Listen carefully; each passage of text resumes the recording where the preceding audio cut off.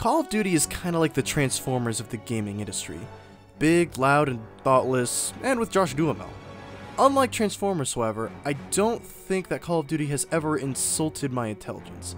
World War II is a hard subject. It would have been easy to have had a service-level story that didn't step on any toes, but I was happy that this year's Call of Duty goes places I didn't expect it to. It isn't afraid to tackle some really tough situations, and it does so with accuracy and respect.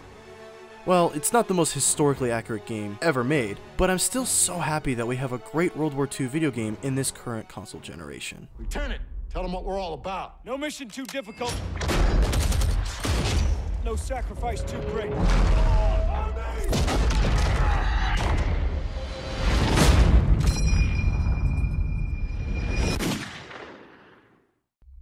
I love isolated narratives within an established series. Sometimes it can feel like filler, but when done right, it can add great perspective to the franchise as a whole. Resident Evil 7 uses its narrative isolation to its advantage the entire time the player asks themselves, how does this tie into the other games? There are hints and teases, but the player can only speculate until late game, when the lid is blown completely open. Not only is Resident Evil 7 a perfect entry point for newcomers, its final act is one big lore smorgasbord for longtime fans. Daddy's coming. We need to go. We need to go now!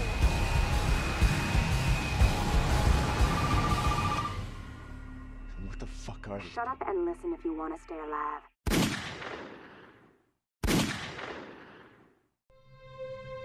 The most impressive part about The Lost Legacy isn't its graphics, nor is it its crazy set pieces.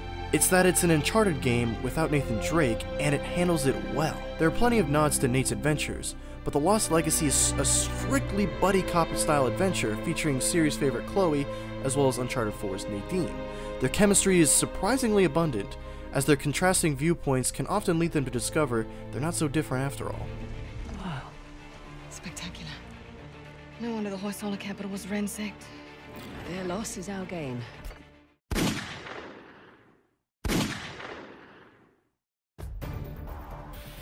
Coming off the wildly successful comic line based on the first game, I was curious how NetherRealm would up the stakes for Injustice 2.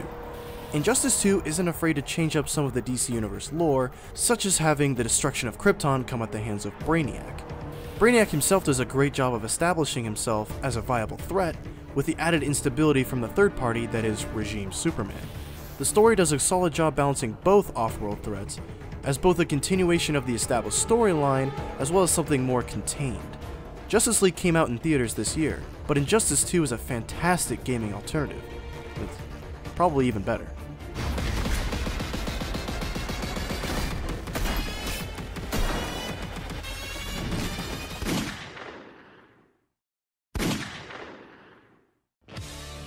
There are two sides to the Wolfenstein 2 coin, and they're both pretty dark. On one hand, there's BJ's mentally and physically abusive father. On the other, the dystopian future of Nazi supremacy. Despite the heavy-handedness, Wolfenstein 2 manages to carve out its own breed of excessively violent black comedy.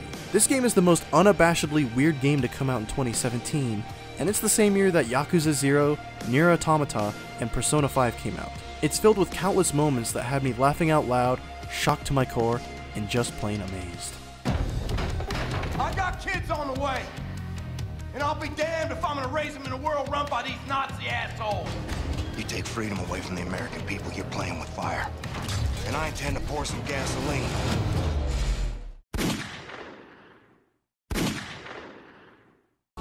Rebellion is the central theme of Persona 5, and it's made apparent in all its facets. This game has attitude. Persona 5 has something to say. This game has beef with the way things are, and it isn't afraid to push some buttons to address that. Teen suicide, drug dealing, extreme politics, all the way to organized religion. Persona 5 isn't afraid to push the envelope for more mature storytelling, and despite its anime-esque over-the-topness, it never feels too ham-fisted.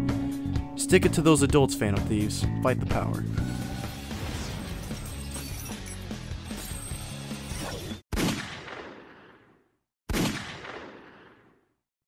If The Last of Us is the Citizen Kane of gaming, then Hellblade is the Inception. Due to the nature of Senua's mental affliction, we as the audience never really trust what we're seeing, down to the very end. Despite the illusions and tricks, Hellblade features an intense story about overcoming mental illness and coming to terms with losing loved ones.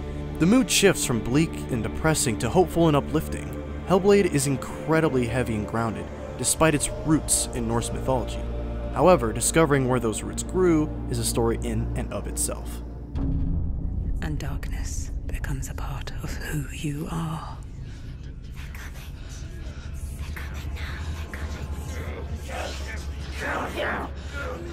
You killed him. Her world changed that day when the Northmen took him from her. Senua knows that there is no going back to how things were. That there is nothing to go back to at all.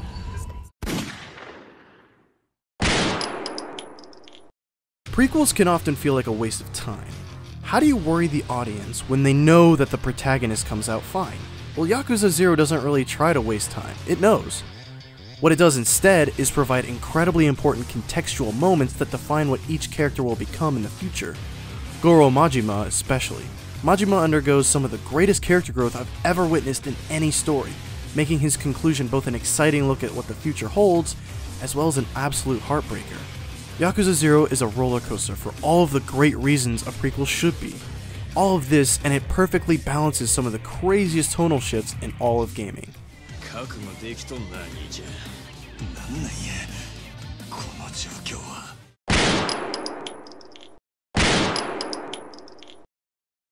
Breath of the Wild kind of struggled to tell a cohesive story due to its open world nature. And I wouldn't say Horizon pulls it off perfectly, considering it's pretty all or nothing with its approach. It's hard taking your time with Horizon Zero Dawn because I found its story to be so gripping, I couldn't help but jump from story mission to story mission. It's not perfect as an open world story, but it's a fantastic story nonetheless. Post-apocalyptic stories feel like they've been done to death at this point, but Horizon's lore and situation as a post-apocalyptic story or make it stand out. It was an absolute pleasure dissecting both what happened in the past as well as what was happening in the present.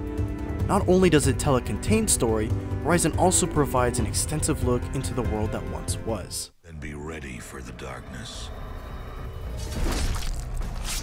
And be careful what you bring to light. Even if you do catch what you're after, how do you know it won't bite back?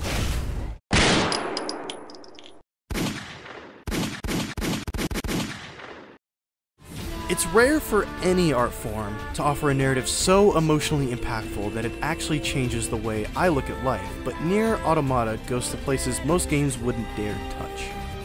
In its second half, it almost feels like the game is actively trying to scar the player with overwhelmingly intense themes about the human condition and the point of life.